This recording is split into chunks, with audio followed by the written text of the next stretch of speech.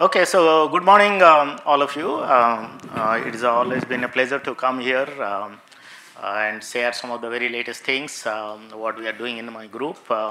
I've been here for many years, I think, and we always try to bring the very latest and greatest things, what we are doing. So in this talk today, mostly I'll be focusing on not only on big data, but there is a new trend which is coming, deep learning over big data. So that will be something new we'll try to cover. Of course, there are a lot of things happening on the deep learning, also purely on the MPI side. That I'll cover in the second talk, which is later today. But here we'll try to bring not only the big data, but also the deep learning aspect. So these are some like small cartoons of the big data, as you know. I mean, so we have been talking, a lot of data is being generated, and we want to make sense out of it.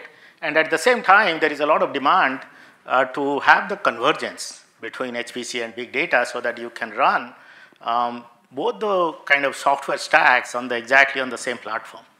And I'll try to show you some of the challenges and how we can try to achieve that. And here is also like based on this HPC and convergence with the big data, there is also these days people are talking about high performance data analysis or HPDA. And not only you want to run it on your dedicated systems, but you also want to run it on the cloud. So these are some just like numbers people have been predicting. Like as we head into 2020, you will see that we'll have almost like 40,000 exabytes of data in the universe, and then people will be trying to harness all this data and then see what is out there.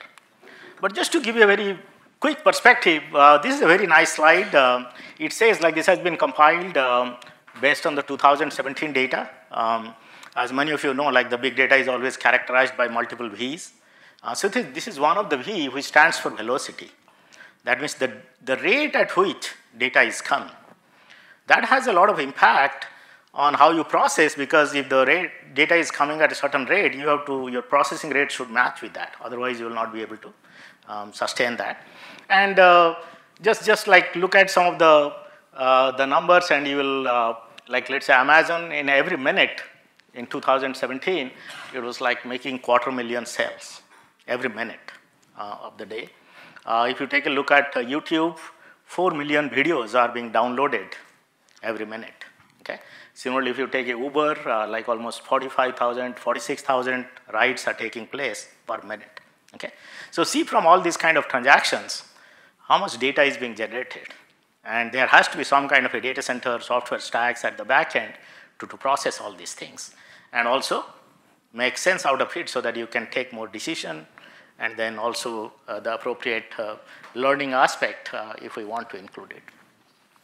And that is nothing just sticking to internet data, but if you take a look at the traditional scientific domain, exactly similar kind of things are happening. I mean, we are heading into very powerful systems. Already 100 petaflop systems are there. Very soon we'll be seeing the Coral systems, which are 200 to 300 petaflop systems will be coming out.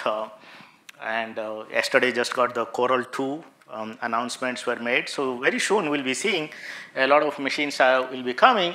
And typically if you take like an application examples like climate modeling, combustion, fusion, astrophysics, bioinformatics, the scientists are very eager to run large-scale simulations on these supercomputers, dump the data into parallel storage systems, collect experimental observational data, move those data to the analysis site, and also trying to do not only the regular analytics, but you can also carry out visual analytics. Okay? So in an integrated manner, you can say that the big data spans both on the internet data as well as scientific data. So we'll consider them in a unified manner.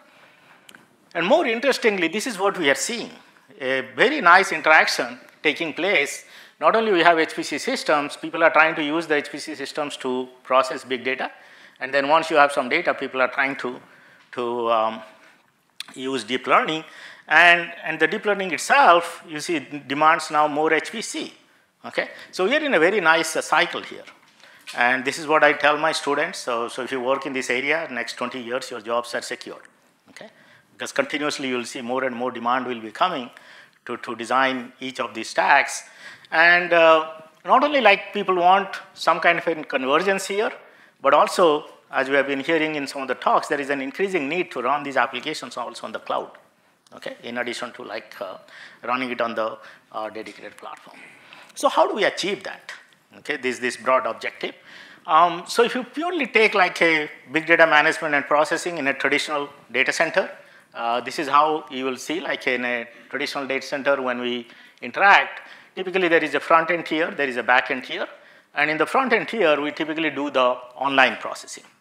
Okay, so typically these are like memcached, HBase kind of stuff, and in the back end we try to do the offline, which is like the MapReduce, Spark, SDFS, etc.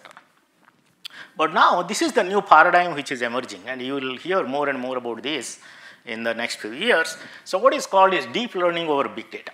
Okay, so for the time being, many times what happens, you have an HPC system, some people are running deep learning here, some people are running big data applications here, but sometimes you want to also use both. Okay, so this is a typical workflow which is taken, like if you take a Flickr DLML pipeline, this is the website. So sometimes you need all these stages, like you want to prepare the data at a large scale, so you might be trying to use Hadoop, and then after that, based on the results, you might be trying to run some TensorFlow on top of that, which will be a deep learning. And then you may also have some non-deep learning analytics that might be customized in your own work environment, so might be using Apache Spark, and then you might be also like to apply some machine learning model here, which is Apache Storm. So the question is, if you have a workflow like this, obviously you can work on separate machines, but as many of you know in this room, it is not just the computation if you run on the separate machines, you also have to move the data. And that becomes the most expensive operations, no matter like how best kind of power file systems or storage you use, and you lose time on all those things. And not only that, you also lose data locality. Okay? So then the question is, okay, can we do it on exactly on the same system? Okay, so if we can do it on the same systems, so then we will have better data locality and also efficient resource sharing, and also the solution will be cost effective. So that's the kind of the new paradigm. We call it like a DLOBD, that means deep learning over big data. And where these kind of solutions are coming, so these are some examples. Like you see the thing like Cafe on Spark. So Cafe has been there earlier, Spark has been there, so now people are trying to merge these things. Like Cafe, you want to run it on the Spark.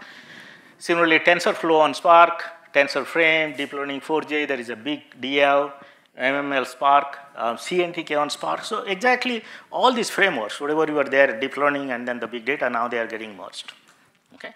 But of course, concept-wise you can do it, but that's the question is, can we get the performance out, or can we get the scalability out? So those are the kind of big challenges facing us as a community.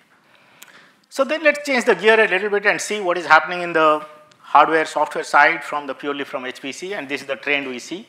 I mean, it's not only we have multi-core, many-core processors, high-performance interconnect like InfiniBand with RDMA has been there in the field now, for 17 years.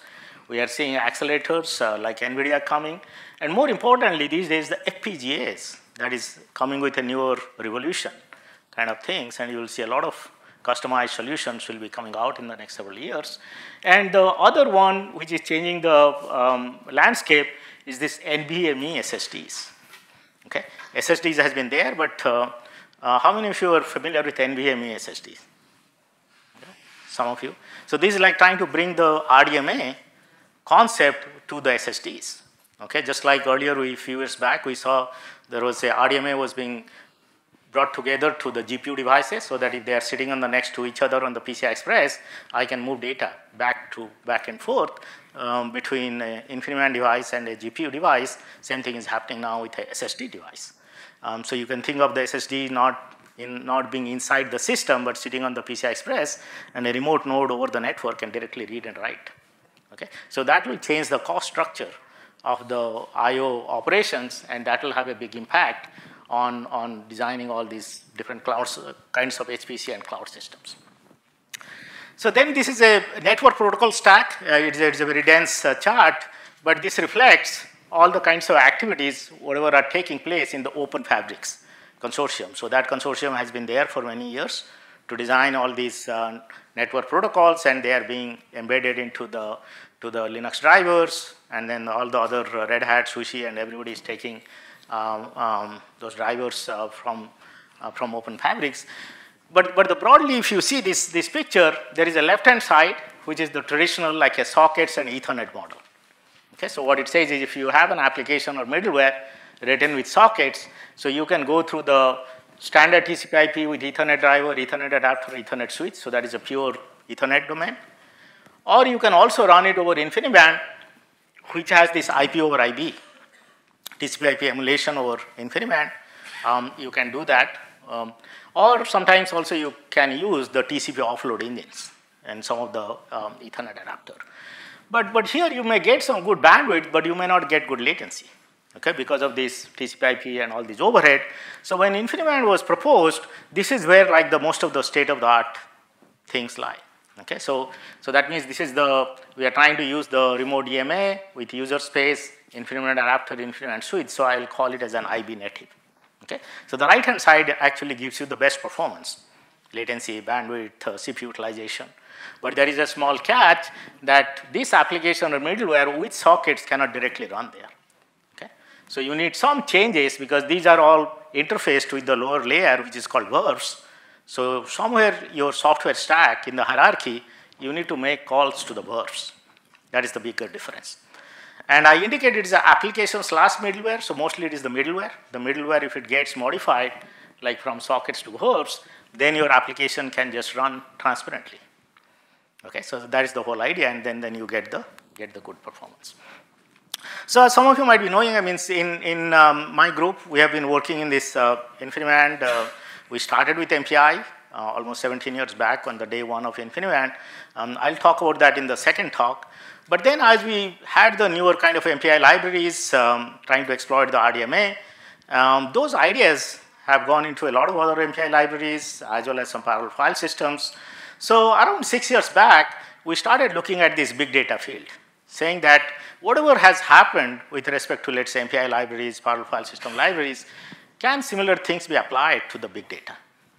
Okay, concept-wise, it's not the same code, but concept-wise, can we have similar kind of designs? So we started asking questions like, what are the major bottlenecks in the data processing framework, like Hadoop, Spark, Memcached, etc. Can we alleviate these bottlenecks by taking advantage of the HPC technologies? Especially can RDMA-enabled interconnects can help here. Also, can HPC clusters with high-performance storage, like let's say you have a Lustre or GPFS, can they be directly used instead of going through SDFS? Okay. And then if we do these kind of newer designs, how much performance benefits can be achieved, and then also how to design the benchmark. So that was kind of a broad goal we started around 6 years back. And the objective was to bring HPC and big data processing into a convergent trajectory. So you don't need a separate Hadoop cluster or an HPC cluster. You can try to run both these on the same hardware. So what do we mean by here? So I'll try to illustrate that concept. So let's say you have a typical HPC cluster. I'm sure all of you are familiar. You might be having some hardware. You might have some resource manager like Turk or Slurm. You can have also parallel file system like Lustre and GPFS. So can we achieve, like just like your MPI job is running, can we also have Hadoop job running, Spark job running, deep learning jobs running exactly on the same hardware with same infrastructure? If we can achieve that, so that will be a true convergence in the software stack on the same hardware, and I don't need like a separate Hadoop cluster or a deep learning cluster or an HPC cluster. Okay, and I'll show that we have actually tried to achieve that recently. So to do that, what we came up with communication and I/O libraries. So at the bottom, these are the kind of the technologies. You have multi-core, many-core architecture, accelerator, networking technologies, and all these storage technologies. And we have at the top these big data applications, which are typically using this big data middleware, like in the SDFS, MapReduce, HBase, or Spark, or Memcached. And if you take a look at this code, you will see that all this code, all the Apache, any version you see, the lowest is the sockets. So that's how you call the network, okay, in all the stacks. So our first question was that can we come up with a communication and I/O library so that we at least use some of the protocols, and the protocol being RDMA. Okay, can we move into that RDMA protocol? And once we do those designs, Then we try to explore some of the upper level changes, because if you go through the standard sockets, these stacks were written with slow network in mind. But now if I change those sockets to RDMA, the network operation becomes much more faster. So the question is, can I explore the upper level architecture and see what additional optimizations can be done? Okay, and that's what we are in the current phase. And so that we are trying to think of like a co-design kind of things. We not only change the lower part, we also change the upper part, and then you get a very high performance design. And that's what we have done. Like we started the research 6 years back, but around 4 years back, we started releasing some of the softwares, just like in our MPI project. So this project is called High Performance Big Data, HIBD, the website is here. So you can actually download all these stacks, and they are available for not only InfiniBand, also for Rocky. That is the RDMA over Converged Enhanced Ethernet that is getting a lot of traction. And these stacks also can run on Ethernet. Okay, so this is like a superset stacks of the Apache. And whatever numbers I'll be trying to show, exactly you should be able to run it on your system using our stack. Okay? And then inside, we have like RDMA for Apache Spark, Hadoop 2.x, Hadoop 1.x we started with, that we are mostly getting discontinued. We have HBase, Memcached. And similar to API benchmarks, here also we have introduced a lot of HIBD benchmarks. Okay, so you can evaluate different components, like if you just want to evaluate HDFS, if you want to evaluate Memcached, HBase, each one of them, you should be able to compare and contrast different stacks and see how much time each of these operations are taking. This is more for the developers, okay, trying to see where the time is going, okay, and also for sometimes for the end users. So currently, this is the user base is around 280 organizations from 34 countries. These are based on voluntary registration. Anybody can download. If some of you would have visited, we just have a link indicating if your organization would like to be listed, please indicate so. A lot of people download, they don't want to identify themselves. That's okay with us. But this is based on the voluntary registration, and around more than 25,000 downloads have happened from this site. So originally, these designs were for x86, but now you know, like recently OpenPower is getting a lot of traction, so we have actually converted this into the OpenPower. In fact, a few weeks back in the OpenPower Summit, I presented some of the results. So it can now run on OpenPower. I'll show some results later on. So in fact, our next release is, it will be coming out this week. We are also trying to provide the container support. As you see, I mean, a lot of discussions are happening with respect to containers. So we'll have actually Singularity support and also Docker support. So you can actually take our stacks and combine it with any applications or something, have a totally like a Docker container, or you can, if you have an HPC system with Singularity, you can just run these stacks transparently, okay? So this is like just a snapshot of like how the release time downloads has been increasing steadily over the years. So just to give you a little bit of perspective, like each of these releases, what are the features, I'll talk a little bit later, but here, this is like the Hadoop distribution, so we have RDMA designs for HDFS, MapReduce, RPC component. We also have HDFS with in-memory configuration. Okay, so there is a lot of configuration. If you have systems with a huge amount of memory, you can turn on this in-memory. We have RDMA-enabled MapReduce. So what we do is, like, let's say, for example, Apache Hadoop. So the latest release is based on Apache Hadoop 2.8. And we try to make sure that it's compliant. So we are not changing any APIs here. So exactly, if something is running on your Apache Hadoop 2.80, this will exactly run on 1.30. We make sure that in our QA testing process, we validate that. So we are not changing any APIs. It is just the lower level which is being changed. And not only that, I think this where I forgot to indicate, we also have a lot of plugins. Okay. So for example, like as you know, in the big data field, there are a lot of people use Hortonworks, Cloudera kind of distributions. So if you are using their distribution, you don't have to throw them out. We have plugins for those distributions, so you can just use those plugins so your environment remains intact, nothing major changes, but you will get a lot of improvements in terms of performance. Okay. So this is the overall architecture. As I was telling, this is the Apache Hadoop 2.x. So we have RDMA enhanced HDFS. We have a lot of different modes. Based on your system, it can be configured appropriately. We have RDMA enhanced RPC, RDMA enhanced MapReduce. And top of that, you see here, we have done this integration through PBS and through Slurm. Okay? So these are the two common schedulers are being used most of the time. So just like you submit an MPI job, through PBS or Slurm, similarly the Hadoop job can be submitted there. Okay, so that's how we try to bring the integration. Same thing we have done with Spark. So this has high performance RDMA enhanced designs. Internally, there are a lot of enhanced software architecture, off JVM, heap buffer management. This also has open power. So the latest release is again based on the Spark 2.1 version. We also have a HBase, that's like the database of the Apache ecosystem. Of course, the HBase can run on our RDMA enhanced Hadoop, but the HBase itself also we have made it RDMA enabled. So you get double the benefit if you run our RDMA HBase with the RDMA Hadoop. Then we have memcached. This is a component which gets used in a lot of web 2.0 architecture as the data centers are becoming very large. So people want to use aggregate memory from all these one of the tiers, and then try to use that as a big cache. That's why we call it like a cache. Just like in the regular processor memory hierarchy, we know L1, L2, L3 kind of cache hierarchy is there. They're trying to bring similar concepts into the data center. So you can try to take the aggregate memory and store the results of the previous queries, so that if somebody else comes up with another query like that, it can actually get the data from that memcached instead of going to the end database. And I'll show you some results later on. So this also we have done similar kind of enhancements. Not only using the pure memory, we also have a SSD assisted hybrid memory, because a lot of these nodes these days don't have memory, you also have SSD. So we think of like L1 and L2. We can think of the main memory, we can use SSD as like equivalent of L2 or L3, and then give you a very large memcached with a good response time kind of things.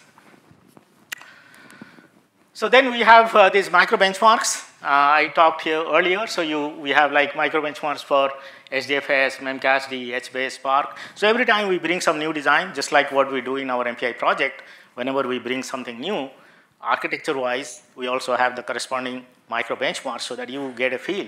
You should be able to download, play with it, and whatever numbers we show, you should be able to exactly reproduce those things on your system.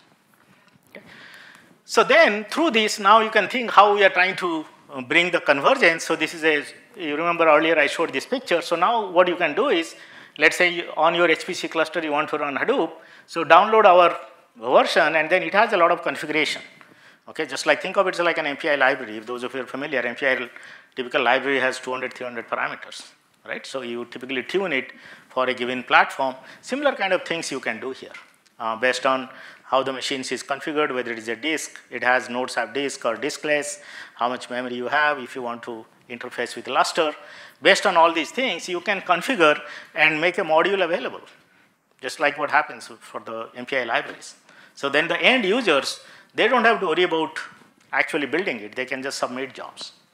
Okay? So through that, we are trying to bring this kind of convergence. You can do with Hadoop, or you can also have Spark. So exactly on the same platform, all your people should be able to run jobs.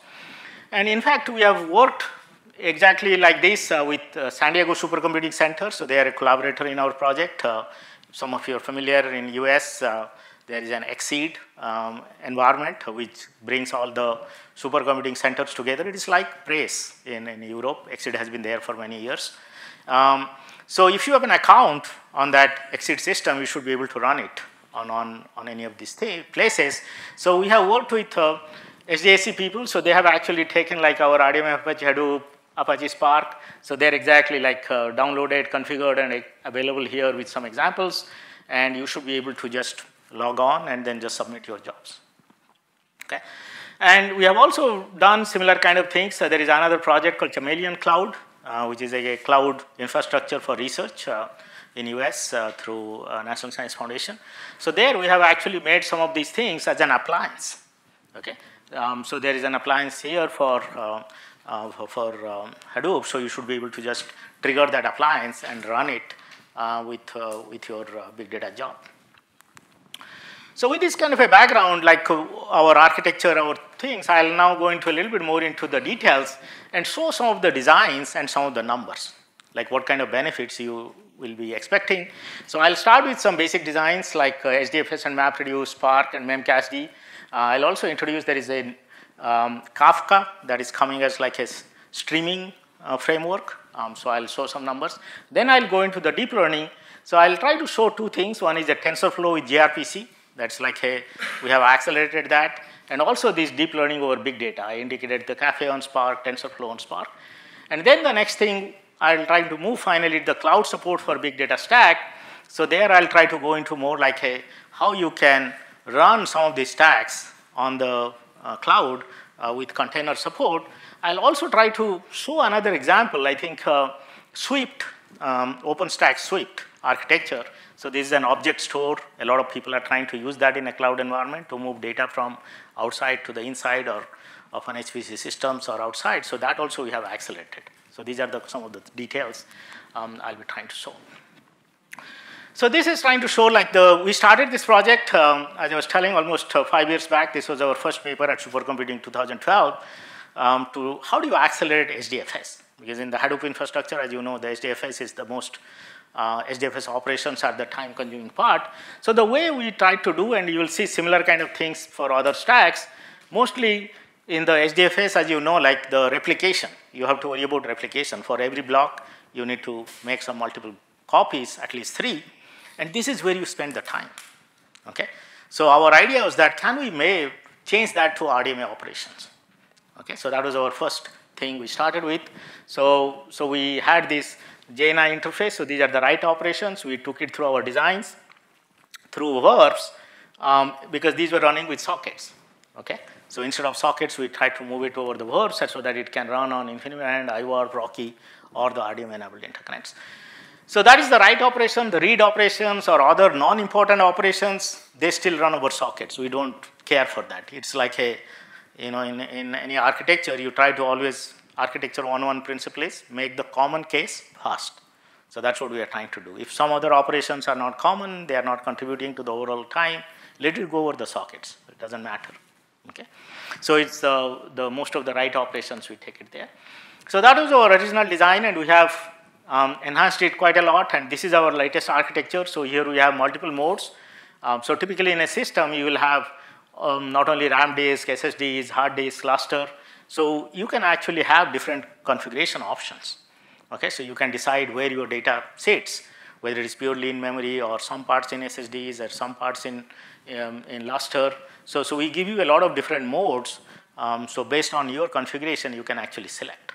Okay, and then we have a policy to efficiently utilize all these storage devices. We have some eviction promotion-based data usage pattern. This design was presented in CC Grid, but it is available in the code. Similar things what we have done with the MapReduce itself. So that was only the HDFS part. Similar things we have done the MapReduce. We have brought the in-memory merge. So that means inside the nodes, we use RDMA capability from move to data from one place to the other. So it has like efficient RDMA-based shuffle, efficient shuffle algorithms, in-memory merge. We have some advanced overlapping schemes, map, shuffle, merge, also shuffle, merge, reduce. The details are in this ICS paper. Now, if you take a look at what kind of benefits we can have, I'm just trying to remain at a high level, just show some designs. We have also RPC-based designs. All the designs are published. If you go to our website, you will be able to take a look. So this is trying to show the latest release. If you download it, what it is trying to show, so this is like a InfiniBand EDR. So between these two graphs, we have this, the yellow one is actually the basic stack is running with IP over IP. Okay? And the red lines are with our new RDMA design. So it's exactly the same hardware. We are not changing anything. It is the same EDR cluster. Okay? And instead of running the basic stack, our enhanced stack, in this case, it's a random writer and TerraZen. And here you will see like you can get a factor of 3x improvement or 4x improvement. Okay? So purely the software stack is making this difference. Similar kind of things here you see like a sort, TerraSort kind of things. So here you will see you can reduce the sort time by 61%, or a TerraSort you can get 18% kind of benefits.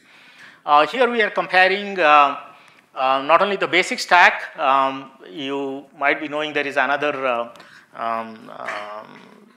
the stack called Tachyon that has been modified to Aluxio, renamed Aluxio, so that came from the Spark community because Spark also uses HDFS as a back end, and they had this Tachyon.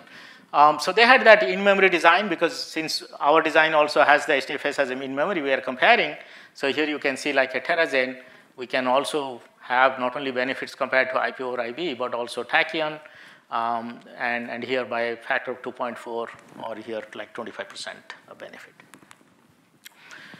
So then if we go into the Spark, we had the first design in 2004, and then we have improved it in 2016. Similar kind of things we have done. So if some of you are familiar inside the Spark architecture, it has a native server, native client, NIO server, NIO client. We introduced RDMA server and RDMA client there inside the Spark stack. And then we had through the Java native interface JNI, we put the native RDMA based communication engine so that it can actually work with the InfiniBand, IO, Rocky kind of systems. So if you take a look, these are some of the micro benchmarks results in the Spark community. These are the like a sort by or group by. Those are the kind of operations. So here we are running on like a 1500 cores. And if you see, like we get almost like a 80% benefit or 74% benefit, like a factor of 4 or 5 improvement you can see for these operations using the new RDMA enabled stack. Then this is a high bench page rank. That is a very common benchmarks in evaluating the Spark stacks. Here we see similar kind of things for different data sizes. These were run on up to 768 cores. This was run with 1536 cores. We see again like a 37% or 43% improvement. Okay, so the story is very similar. It is exactly the same hardware. So what we are trying to use the optimized software stack, which is RDMA enabled, together with some of the other enhancements. As I said, like upper level changes we have done because the network has become faster. We can do some further optimization at the top level to give you this kind of benefits. So then this is like from San Diego Supercomputing Center. We have worked with some of the applications. So this is like a Kira toolkit. It is a distributed astronomy image processing applications. Even on a very small system, like a 48 cores with 65 gigabytes of data set, overall execution time we can reduce by 21%. Okay, these are very common jobs people run, and we are able to accelerate those. And the right hand side, this is like a big DL, that is the distributed deep learning tool using the Apache Spark. So here with a CFAR 10 data set, as you can see, interestingly, if you just use the IP over IP stack, in fact, it goes the reverse manner. Like it doesn't have there is so much communication overhead that it doesn't scale beyond like 24 or 48, but if you use the RDMA, that is the red, we can consistently try to give you the scaling up to 384 cores here. So then recently, as I was telling, open power architecture has a lot of threads, not only more number of cores and threads. So we have done some optimization. This paper was presented in IEEE Big Data Conference last year. So here, of course, there's a basic IP over IP. We had the basic RDMA design runs there. We have done some further optimizations. And then here you can see like a Spark sort by, the same benchmarks we had earlier. You can get around like a 23.5% benefit. So these designs have already been integrated. It is available. So if you have an open power platform, you should be able to directly utilize our stack. So then let me go into the two other components like Memcached. As I indicated, this is like the Web 2.0 architecture. So the idea is how we can scale to a large number of clients using a large amount of memory. So here we scaled up to like 4,000 clients. So it is a really large environments. And as you can see, we are able to, this is an FDR cluster. It was taken on TAC Stampede. We are able to reduce the latency by a factor of 20 and push the aggregated throughput by a factor of 2.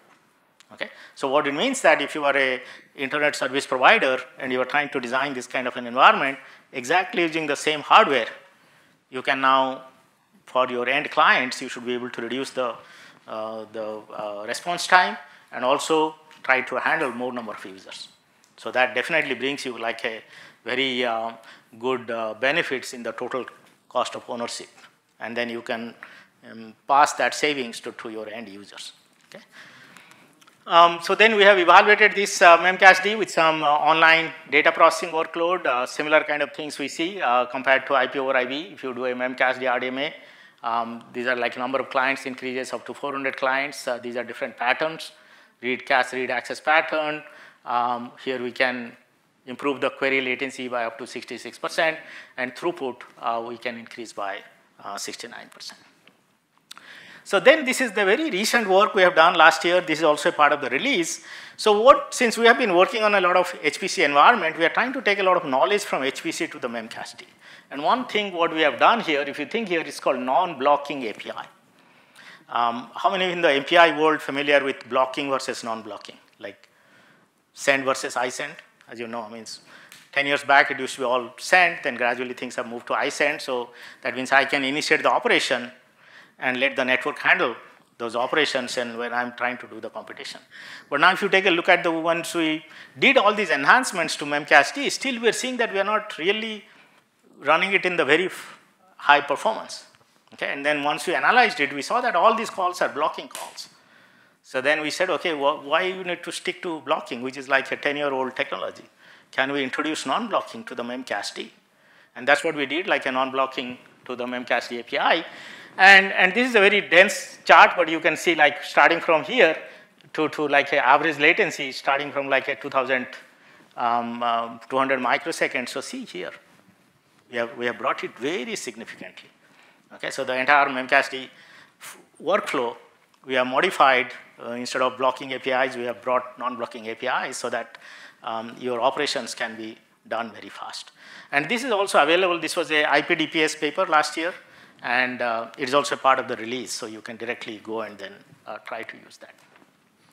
So this is the Kafka. That is a new kind of a streaming framework which is coming for a message broker. So this is in an early stage. We just had a paper presented at the BDCAT. It has not been released. Here you can see like the latency compared to the IP over IV. We can reduce the latency by 98% or increase the throughput by a factor of 7. Okay, so we are trying to go through some additional enhancements, and this will also be released soon. So then let's move to the deep learning. As many of you know, like the deep learning, there is one of the common one is the TensorFlow. That is a common framework a lot of people are using, and that is running over gRPC. Okay, that is the Google RPC, which is the underlying communication framework on which the TensorFlow runs. In our Hadoop project, we had accelerated RPC already.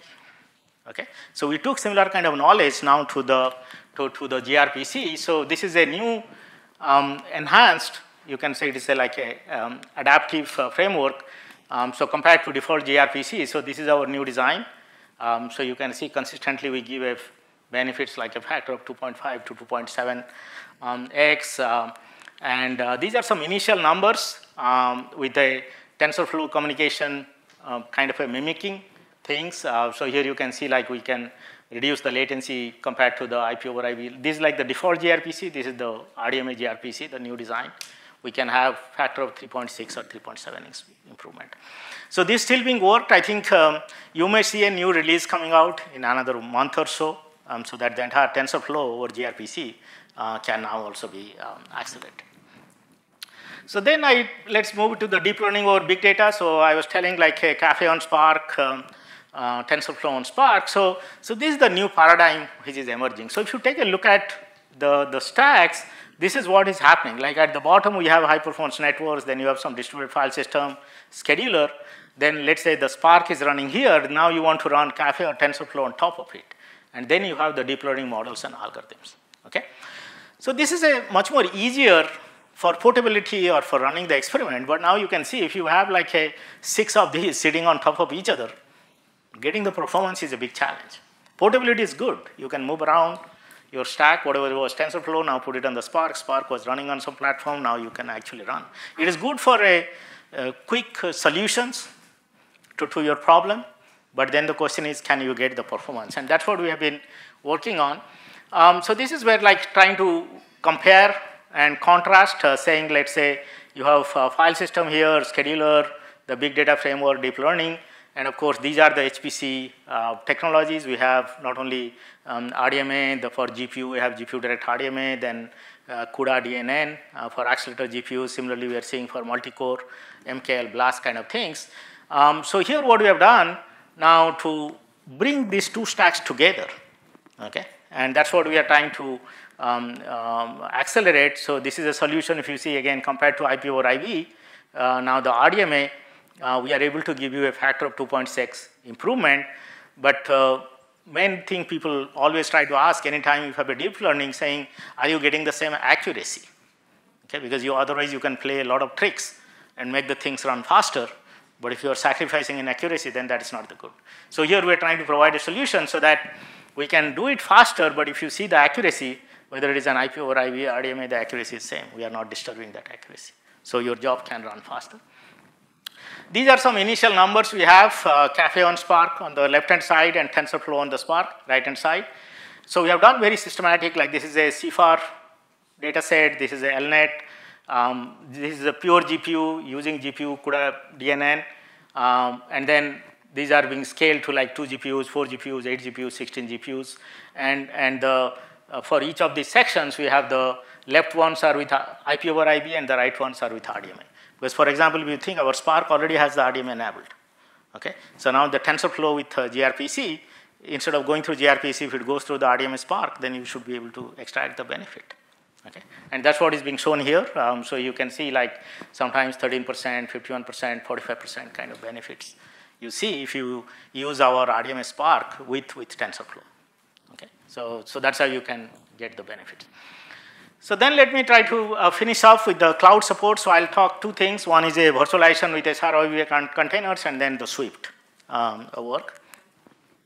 So as such, like as we have been hearing, I mean, yesterday we had a lot of talks on the container and all those things. So that is coming as a newer paradigm. But the question is like, can you maintain the performance? Okay. And I think sometimes I have told this, everybody wants, like you want to go to cloud, you also want high performance. So it's a HPC cloud. You don't want to go into a LPC cloud, like a low performance cloud. Nobody is excited about that. So that's what we are trying to do. In a lot of stacks, especially when you run in a virtualized environment, you don't have a lot of knowledge on where your VMs are running, where your containers are running. Those information you lose. Okay? Whereas if you are running HPC jobs on dedicated cluster, you know, over the years, people have come up with a lot of solutions to detect topology. You do topology-aware collectives, topology-aware communication, so that you maintain the performance. So we are trying to bring similar kind of knowledge to the container world, so that here, like we have virtualization-aware block management, container-aware policy extension, map task scheduling policy extension, topology detection module. So those are the modules we are trying to bring back, so that when you run it in a virtualized environment, you can see like this is our basic RDMA Hadoop. It can run in the container or virtualized environment, but you may lose performance. But if you do this, the enhanced versions, you will be able to maintain performance very close to the native hardware. I'll also indicate similar kind of things for the pure API jobs. And finally, let me touch this Swift object store. So how many of you are familiar with this OpenStack Swift? Okay. Do you use that in your environment? Some of you. Okay. So this is a typical environment. This is the Swift. The way it basically is a put and get kind of operation. It is a deployed as a part of the OpenStack. Can be deployed also standalone. So these are operations are typically HTTP based.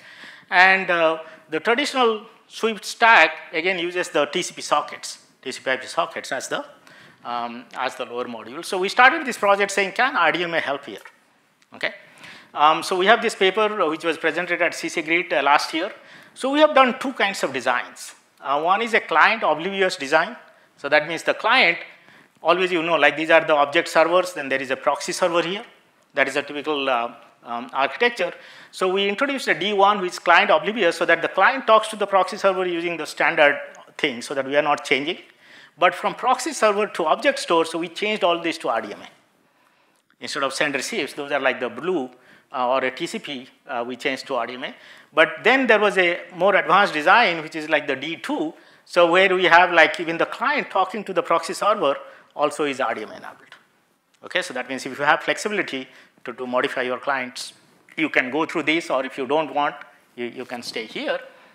So we call it like a Swift X. And so if you take a look at some of the benefits, what you can see, so this is like a time breakup for the get operation, and then the get operation here and put operation here, and the right hand side is the latency. So the basic sweep, especially for large data transfer, and that's what happens in these kind of environments, you can, like for a 4 gigabytes transfer, your latency, get latency can be reduced by 66%. Kind of things using this RDMA design. Even for put also you can get like a 3.8x. So this is the very latest, this is still being worked out. These are the first results. We are trying to optimize it further. Again, you will see there will be a release coming out on this so that you can help all those Swift users. So with this, let me conclude here what I discussed, some of the challenges in accelerating big data and also the deep learning stacks. I presented some of the designs which show the benefits, and it can actually, these are very promising for big data processing as well as the associated deep learning. And if we can take advantage of some of these advanced designs, we can actually get the true convergence, what the community is talking about between HPC, big data, and deep learning. Okay. So with this, let me stop here, and then I have another talk at 11:45 that will go into more into the pure HPC, deep learning, and cloud. And I just want to thank all our sponsors, but more importantly, these are all my heroes. They do all the hard work. I just come and present. So I always want to acknowledge these people. And I just want to finally indicate this. So we have been doing, leading a workshop called High Performance Big Data Computing, called HPBDC. It has been going for several years. It is get done together with IPDPS, the conference, which will be held next month in Vancouver. So we have a very good program here. We'll have a keynote talk by Professor Jeffrey Fox. We have papers. We also have a panel which says which framework is the best for high performance deep learning. Either you go through a big data or go through the HPC kind of things. So I just want to indicate that if some of you are attending the IPDPS conference, so please feel free to join us. So with this, I'll be happy to take any questions. If there are quick questions, I'll be able to take it now. Otherwise, we can talk offline.